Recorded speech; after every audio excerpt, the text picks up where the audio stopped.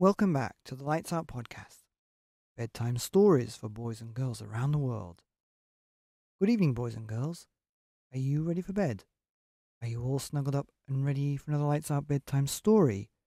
Good, because you're in for a treat tonight. That's right, with a book called Goodnight Tiptoe by Polly Dunbar. Once upon a time, Hector yawned. Tilly yawned. Everybody yawned. Everybody except Tiptoe. "It's time for bed," said Hector, snuggling up. Tilly gave Tiptoe a kiss goodnight. "I'm not sleepy," he said. Tilly helped put Prue's rollers in. "Look who's not in bed," said Prue. "I'm still not sleepy," said Tiptoe. "I don't want to go to bed."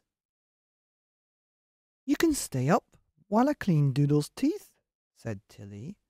"Then it's back to bed." "Okay," said Tiptoe, helping with the toothpaste.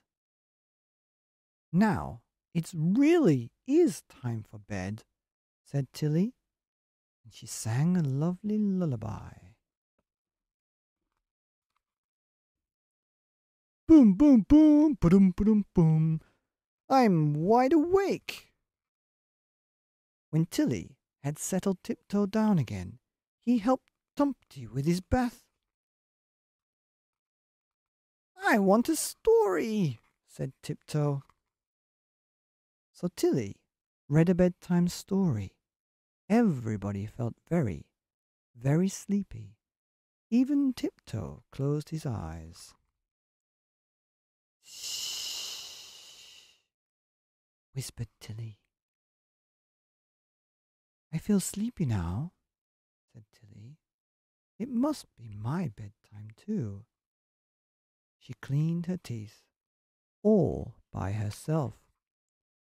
Tilly got into bed all by herself. "Who's going to tuck me in?" she said. "Who's going to kiss me good night?" "I am," said Tiptoe. "Good night."